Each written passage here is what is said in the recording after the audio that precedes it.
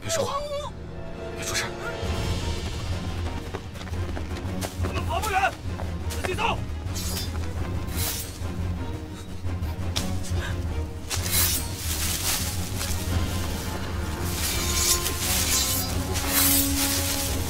好，走，这边有。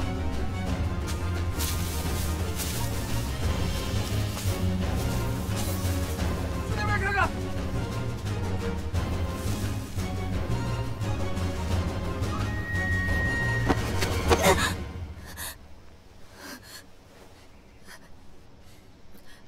你是谁？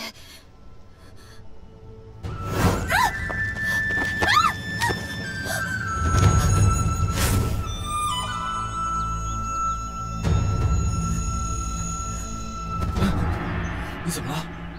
我没怎么着，你怎么就晕倒了？哎！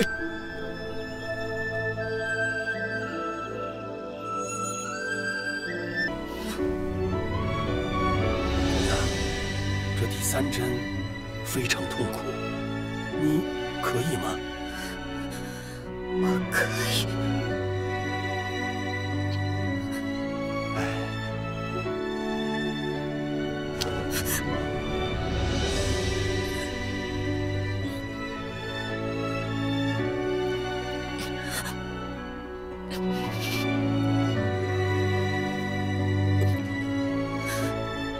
没事了，没事了。老夫行医多年，从未见过3针下去不喊一声痛的人。我一定要活下去。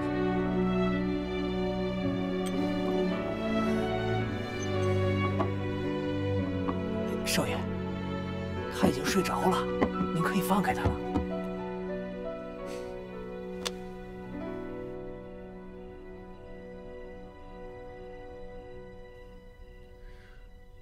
没事了。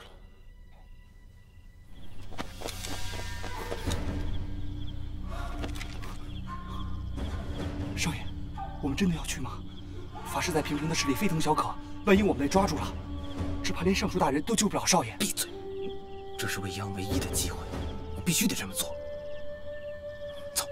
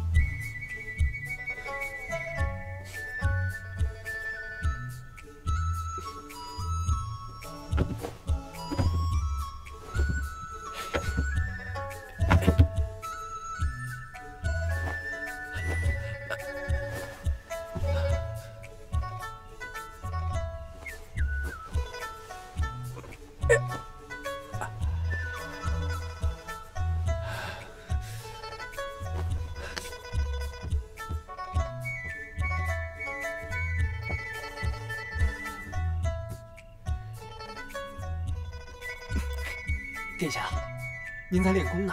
对啊，等我练好神功之后，我第一个收拾你。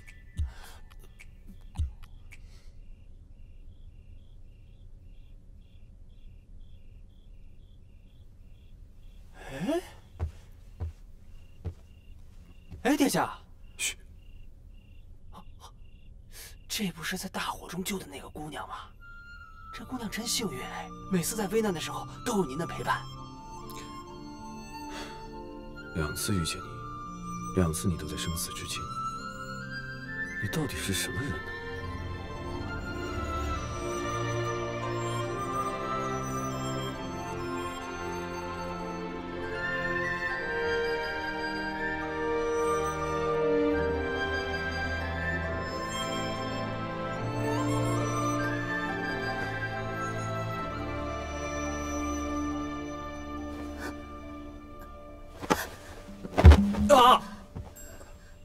登徒子，怎么又是你啊？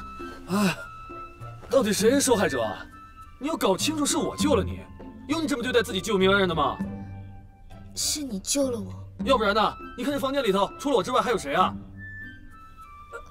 那我也救过你，我们算是扯平了。我救了你2次，而你只救了我1次。我问问你，这怎么扯平？2次？什么2次啊？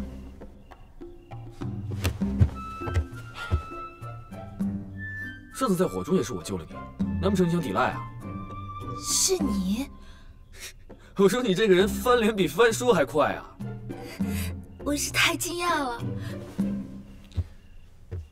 在下被人追杀，一时情急，唐突了姑娘，我向姑娘赔不是。对了，那些刺客，是我错怪了你。我早知道你不会是那种人。我当然不是了。我觉得我呀是上辈子欠了你的，所以这辈子只要你遇到危险的时候，我就会出现。不是，你是上天派来搭救我的神君。神君？不是，我只是凑巧路过。你这是……喂，干嘛？公子2次救命之恩，小女无以为报。哎呀，你都说是救命之恩了，怎么能是这1败2败就能结了呢？那公子要小女做什么？我还没想好。要不这样，我给他记下来，等到什么时候我想到了呢，我再告诉你。小女子定会报答公子的。啊，小女李未央，敢问公子尊姓大名？我叫拓跋俊。未央姑娘，你现在身子弱，不适宜说太多的话，早点休息吧。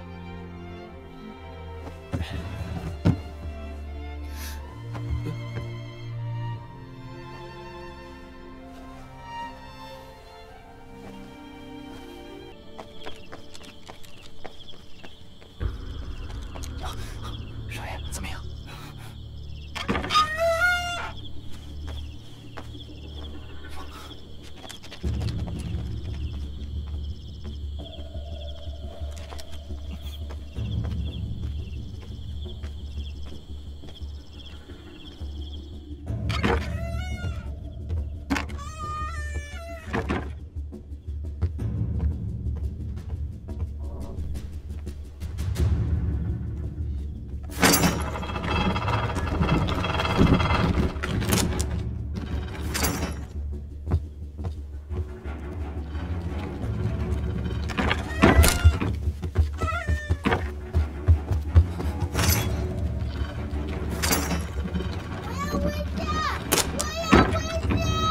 到了我这儿就别想出去。什么人？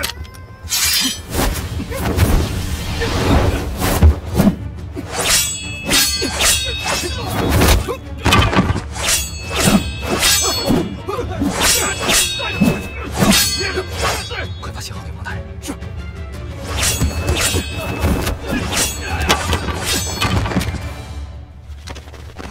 站住！站住！站住！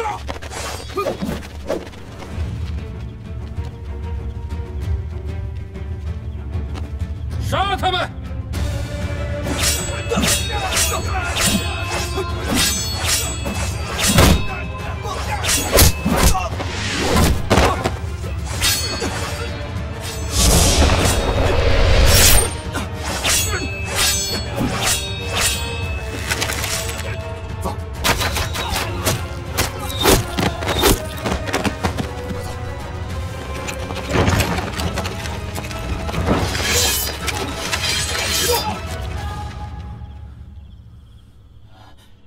大人，我们好不容易才见到少主，为何不带他离开？稍安勿躁，现在时机未到，我们的任务是保护好少主，否则谁也别想活着回柔然见可汗，明白吗？是。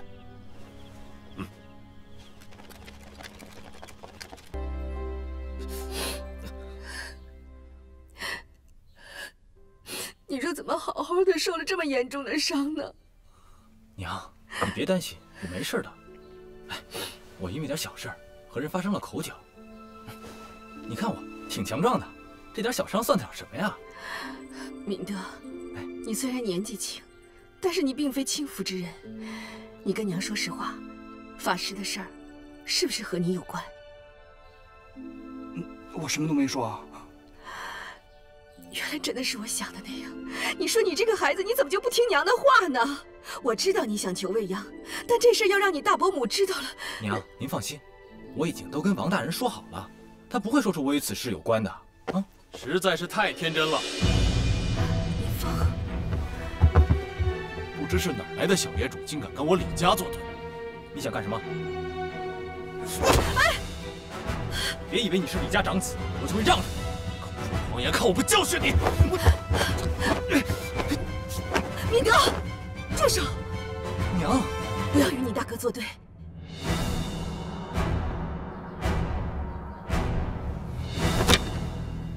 李敏峰，人的忍耐是有限度的，别以为我真的就怕了你。敏峰，敏峰，敏德到底哪儿得罪你了，让你如此大动肝火？得罪我是小事，我看这次这个小畜生是把整个平城的贵族全都给得罪了。你敢说法师的事与你无关？你就那么相信那个王大人？对，就是我做的。你想怎么样？敏德。